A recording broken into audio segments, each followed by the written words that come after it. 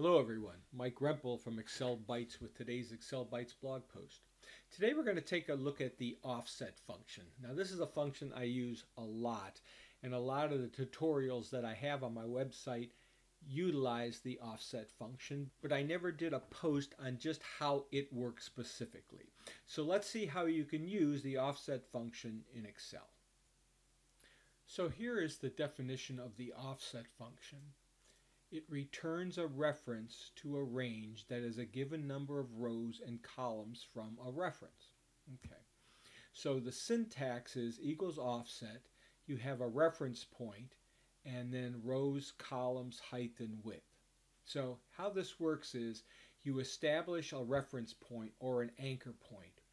Then you say, how many rows down do I want to go from that reference point, and how many columns over do I want to go from that reference point?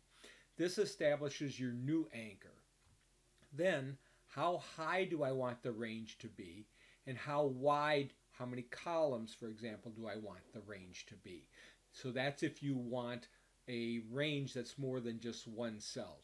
Notice that these are in square brackets, so they are optional. If you don't include them, it'll just be one row high and one column wide, as if you want just one cell. But if you want a larger range, you'll need to specify the height and width of that range that will start in the upper left corner of that new anchor point based on your reference, down so many rows, over so many columns. So let me give you an example of how this works. Let's say I want to create a formula here that totals up the values for Q1 only for the 8 products I have here. So I'm going to say equals sum tab, and then I'm going to insert the offset function. Now my reference point, I'm going to use cell B4 as my reference, comma. How many rows down do I want to go? Well, I don't want to go any rows down because I want to start with cell B4 to add my values. So I'll say 0, comma. How many columns over do I want to go? Again, I don't want to go any over because I want that to be the first column in the data that I add up. So I'm going to say 0 for columns. Now, how high do I want my range to be? Well, from product 1 to product 8, I want it to be 8 rows high. And how many columns wide? Q1 is 3 columns wide, so I'm going to put 3. I'm going to close my offset function, close my sum function, hit enter, and I get, let me just format that so it's easy to read, and I get 7,593,400. And if I do a quick equals sum and highlight those 24 values, I get 7,593,400. So that's exactly what I wanted to do. So again, here's the formula. I use the offset function. I used B4 as my reference point.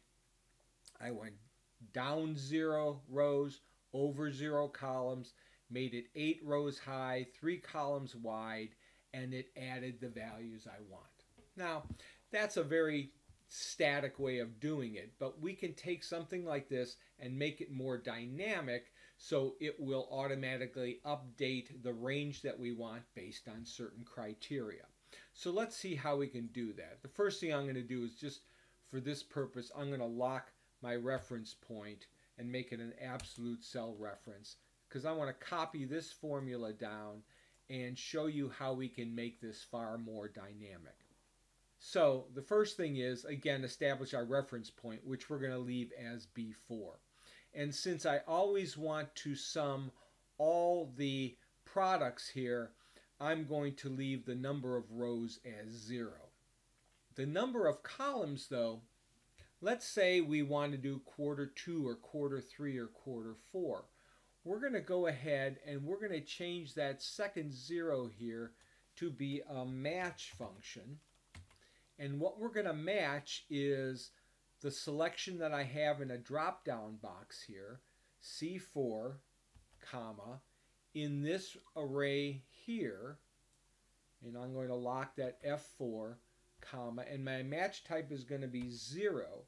I'm going to close my match function, but I'm going to subtract 1 from that, and you'll see what happens in a minute. I'm going to hit enter, and notice I have the same scenario here. And the reason I put a -1 is, if we look at the match function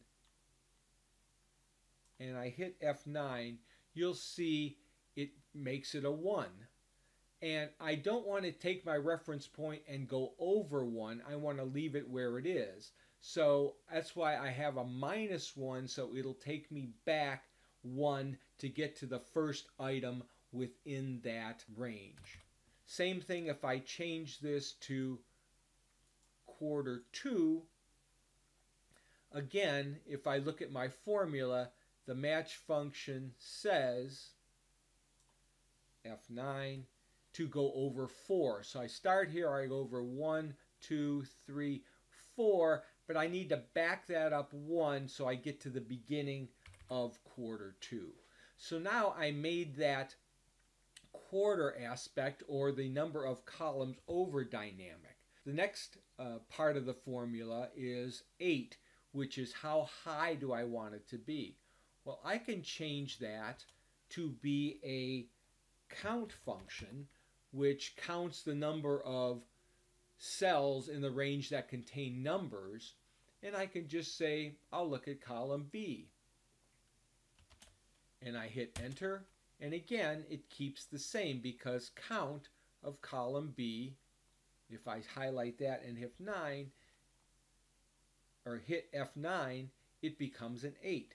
So this way, if I add another row, it will expand my range to another value. So for example, if I put here product 9, and if I copy these values down, notice my amount changes, because if I look at my formula now and I look at the count of column B, hit F9, it's now a 9 instead of an 8. So it's automatically adjusted for those values.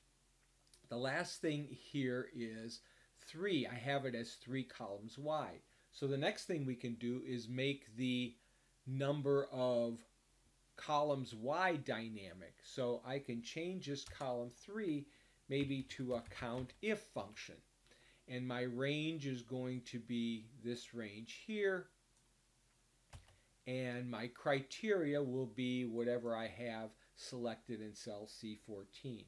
I'll close that, hit enter, and again it maintains the same value as if I had a 3 there, because it's going to count how many times Q1 or Q2 or etc. appears within that range. So now I've taken a simple formula that I hard-coded some values in the offset function, and I've made it more dynamic. So now anytime I change the quarter that I want to sum, it automatically adjusts that. Or if I add or delete any products, it will automatically adjust that too. So that's how you can use the offset function in Excel. So thanks for watching this tutorial. If you found it beneficial, please share it, like it, or give it a thumbs up. And if you haven't yet, please subscribe to my blog at my website, excel-bytes.com, or any of the social networks you see below. Have a great day and happy excelling.